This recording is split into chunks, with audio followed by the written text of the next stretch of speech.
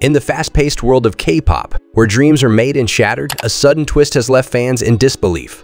On November 15th, NewsOn sent shockwaves through the fandom, reporting that Ahyeon, the much-anticipated member of BABYMONSTER, won't be gracing the stage with the group. The revelation, like a thunderbolt, revealed that only 6 members would be stepping into the limelight for their debut. The report confirmed what many feared. Ahyeon has been excluded from the final debut lineup. While hope lingers for her potential return, the statement made it crystal clear she won't be taking the stage alongside her fellow members initially.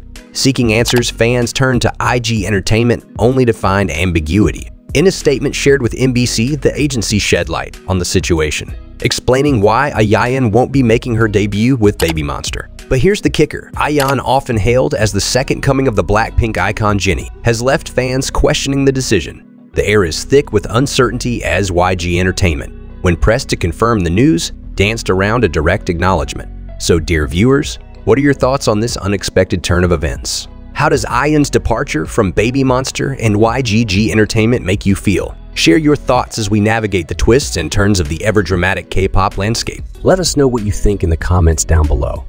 So guys, that's all for today. I hope you enjoyed this video. Do give a thumbs up to this video and subscribe to the channel with the bell button on, because this would really make me motivated to make new videos for you.